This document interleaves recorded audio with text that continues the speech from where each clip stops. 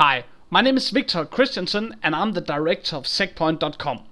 Today I want to show you how to log into a Penetrator appliance and how to view the already completed scans or audits. So first I log in here at the login page, and then it takes me to the welcome screen. The welcome screen will often reload because it has the status of ongoing scans and already completed scans. So we can see here, for example, I have a test system audit complete, and then I have three options to view the report. The first one is the HTML report, and I can click here to get the HTML. And basically the HTML report is a quick overview of all the details of the scan. So we get here, we can see here it has information about the IP address, it has a Google map, and it has a graph of the different vulnerabilities that have been identified. Then we get here all the technical information, and we can clearly see everything. The other option I have here is I can click on the PDF, download PDF, and then it will generate a PDF report. The PDF report is a more professional report that, for example, you can show to your customers or you can show to your management. We can see it right here. In the PDF report you can have your name on the front page.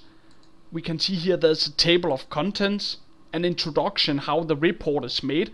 Basically it has high risk, medium risk and low risk vulnerabilities. We can see here some information about the vulnerabilities. For example, a high risk vulnerability means an attacker can get full access on the system, where on a medium risk he can get some part access, but if he spends more time he can typically get full system access anyway.